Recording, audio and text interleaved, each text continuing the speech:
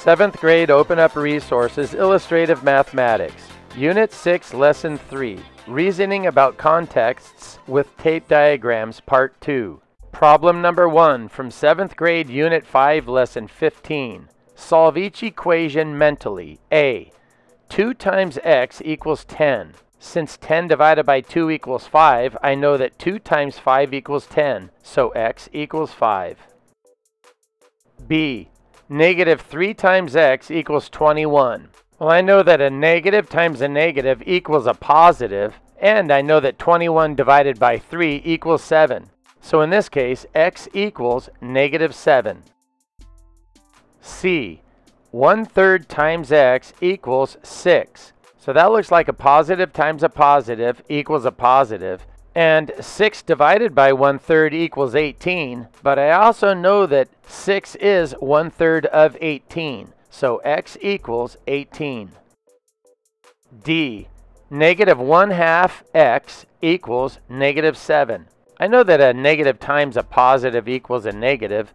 So x is going to be a positive. And 7 divided by 1/2 equals 14. I also know that 7 is half of 14. X equals 14. Look at the equation one more time. We can think of it as half of 14 equals 7, so negative half of 14 equals negative 7. Problem number 2 from 7th grade Unit 5, Lesson 3. Complete the magic squares so that the sum of each row, each column, and each diagonal in a grid are all equal. Look at the first grid on the left. They've given us the 0, the 7, and the 2. If we add those up, the total sum is 9. Each row, column, and diagonal have to have the sum of 9. Let's go to the middle column. 7 plus 3 is 10, minus 1 is 9. Now the bottom row. 4 minus 1 is 3, and 3 plus 6 is 9. So the sum of this bottom row is equal to 9. Let's go to the right-hand column. 6 plus 1 is 7, plus 2 is 9. So the right-hand side column has a sum of 9. Let's go to the empty box on the left. 5 plus 3 plus 1 is 9. And vertically, on the left side, we can go 0 plus 5 plus 4 is 9. Let's check some of the rows, columns, and diagonals. 5 plus 3 plus 1, that's 9. 4 plus 3 plus 2, that's 9. And 0 plus 3 plus 6, that's 9.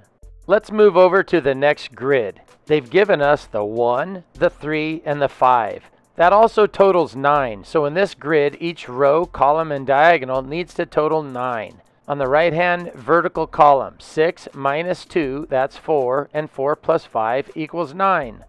Let's go to the column on the left. 1 plus 8 plus 0, that equals 9. Across the top, 1 plus 2 plus 6, that equals 9. Vertically, 2 plus 3 plus 4, that equals 9. Diagonally, 0 plus 3 plus 6, that equals 9. Across the bottom, 0 plus 4 plus 5, that equals 9.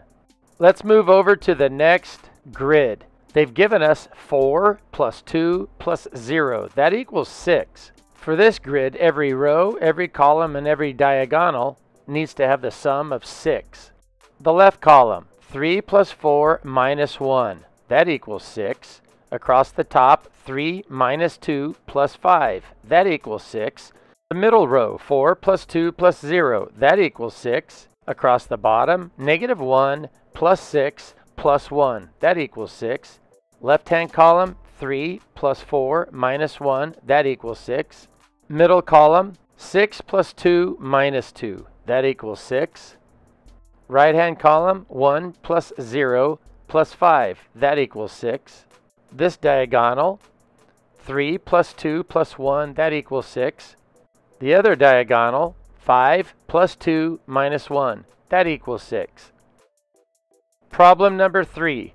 Draw a tape diagram to match each equation. A. 5 times x plus 1 equals 20. Here I've drawn a tape diagram with x plus 1 drawn out 5 times, and altogether it equals 20. B. 5x plus 1 equals 20.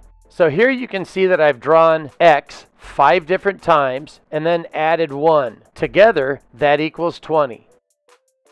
Problem number 4. Select all the equations that match the tape diagram. A. 35 equals 8 plus x 6 different times. Yes, that matches the tape diagram perfectly. Within the total of 35, you have an 8 added to 6 different x's. B. 35 equals 8 plus 6 times x. Again, that's correct because you have a total of 35 and that equals 8 plus 6 times x. C. 6 plus 8x equals 35. That does not work because 6 plus 8x isn't the same as 8 plus 6x. D. 6x plus 8 equals 35. That's a perfect match because it's actually the same as 8 plus 6x equals 35 because the order doesn't matter. E. 6x plus 8x equals 35x. This is incorrect. First of all, the tape diagram doesn't equal 35x, it equals 35. And 8x is not the same as 8. F. 35 minus 8 equals 6x. This is a perfect match because if you subtract 8 from 35, what you'll have left over is 6x. The equations that match the tape diagram are A, B, D, and F. Problem number 5 from 7th grade Unit 4, Lesson 2. Each car is traveling at a constant speed. Find the number of miles each car travels in 1 hour at the given rate. A. This car travels 135 miles in 3 hours. So the given rate is 135 miles in 3 hours. Let's figure out what that is in a unit rate. We can divide 3 by 3 to get 1 and divide 135 by 3 to get 45. 3 times 45 equals 135 and 1 times 45 equals 45. This car travels 45 miles in 1 hour.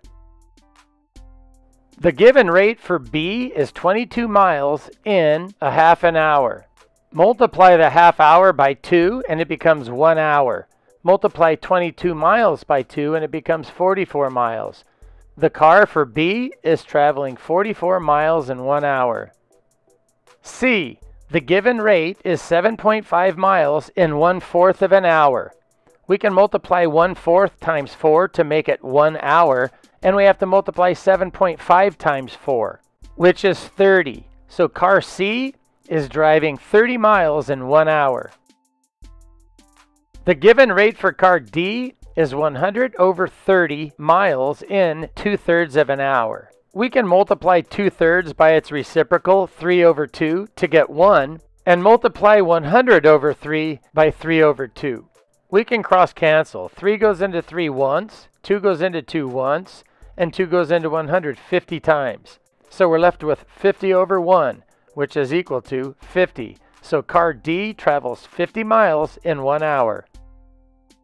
The given rate for E is 97 1/2 miles in 3/2 hour. 3/2 of an hour is the same as 1.5 hours. We need to find out how many miles in 1 hour. We can multiply by the reciprocal of 3/2, which is 2/3. That gives us 1 hour. We need to multiply 97 1/2 mile by 2/3. We need to change it from a mixed number to an improper fraction. 2 times 97 plus 1. That equals 195 over 2. Cross cancel. 2 goes into 2 once, 3 goes into 3 once, and 3 goes into 195 65 times. We end up with 65 over 1, which is 65. So the speed of the car for E is 65 miles in 1 hour. Be sure to support my YouTube channel by liking this video, leaving a comment, and subscribing to my channel. Thanks for watching, and I'll see you next time.